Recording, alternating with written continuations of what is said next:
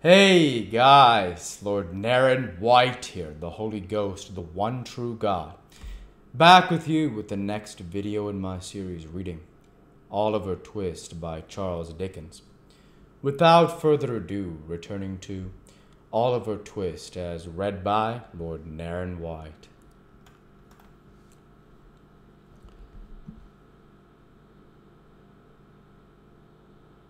You're a rough speaker, my friend, but you look an honest, open-hearted man, said the older gentleman, turning his spectacles in the direction of the candidate for Oliver's premium, whose villainous countenance was a regular stamped receipt for cruelty. But the magistrate was half blind and half childish, so he couldn't reasonably be expected to discern what other people did. "I hope I am, sir," said Mr. Gamfield with an ugly leer.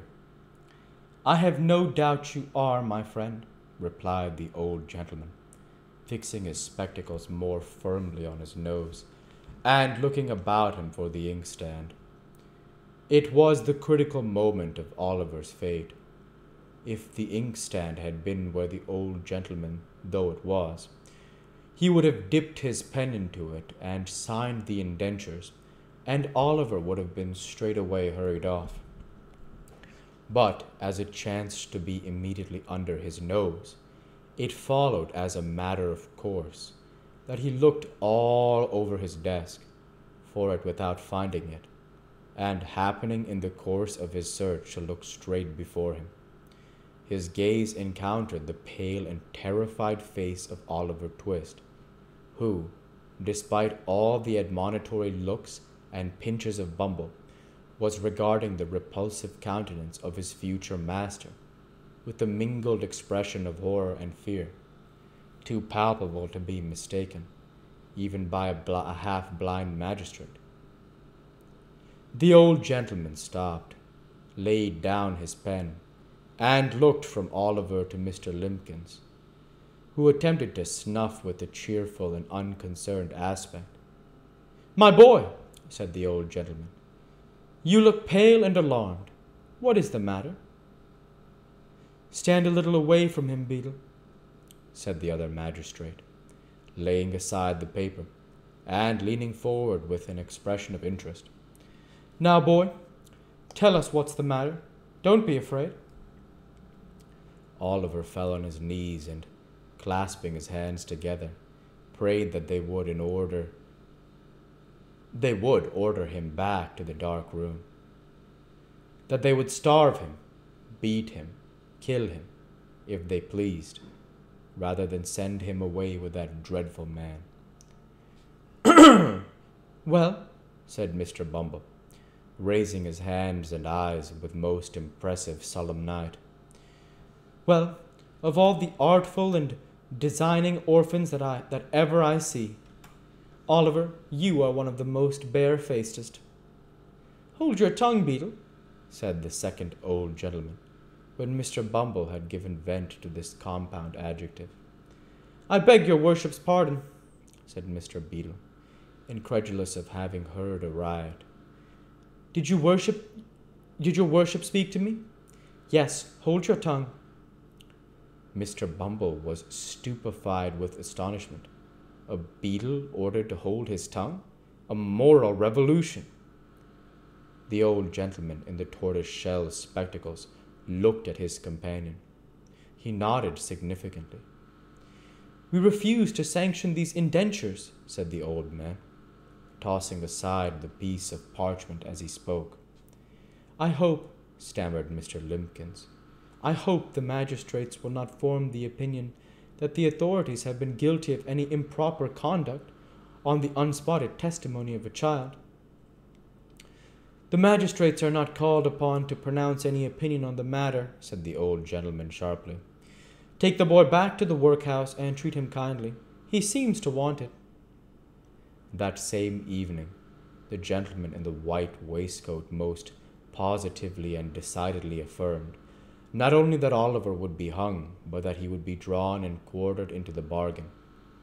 Mr. Bumble shook his head with gloomy mystery, and said he wished he might come to good, whereunto Mr. Gamfield replied, that he wished he might come to him, which, although he agreed with the beadle in most matters, which seemed to be a wish of totally opposite description.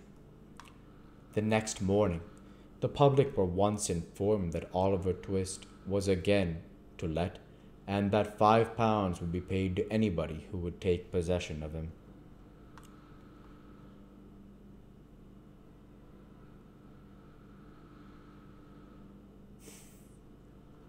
Chapter 4. Oliver, being offered another place, makes his first entry into public life. In great families, when an advantageous place cannot be obtained, either in possession, reversion, remainder, or expectancy, for the young man who is growing up, it is a very general custom to send him to sea. The board, in imitation of so wise and salutary an example, took counsel together on the expediency of shipping off Oliver Twist in some small trading vessel bound to a good unhealthy port. This suggested itself as the very best thing that could possibly be done with him, the probability being that the skipper would flog him to death in a playful mood, some day after dinner, or would knock his brains out with an iron bar, both pastimes being, as is pretty generally known, my favorite and common recreations among gentlemen of that class. The more the case presented itself to the board in this point of view, the more manifold the advantages of the step appeared.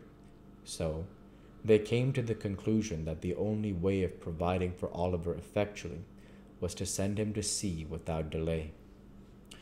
Mr. Bumble has been dispatched to make various preliminary inquiries, with the view of finding out some captain or other who wanted a cabin boy without any friends, and was returning to the workhouse to communicate the result of his mission, when he encountered at the gate no less a person than Mr. Sowerberry, the parochial undertaker.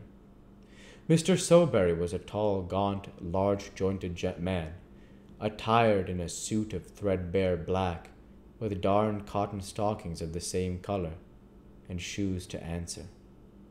His features were not naturally intended to wear a smiling aspect, but he was in general rather given to professional jocosity.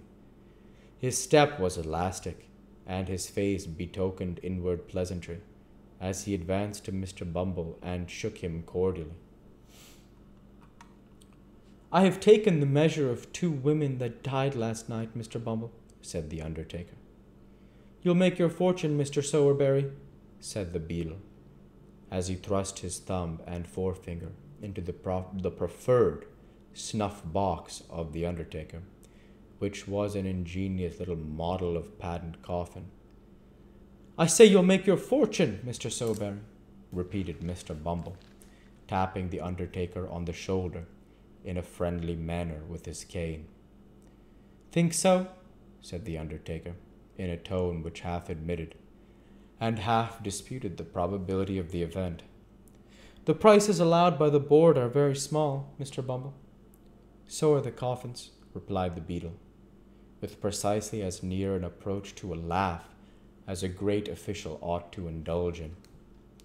Mr. Sowerberry was much tickled at this, as of course he ought to be, and laughed a long time without cessation.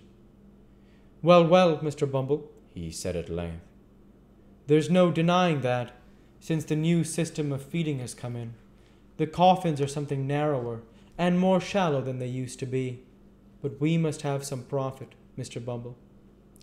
Well-seasoned timber is an expensive article, sir, and all the iron handles come by canal from Birmingham."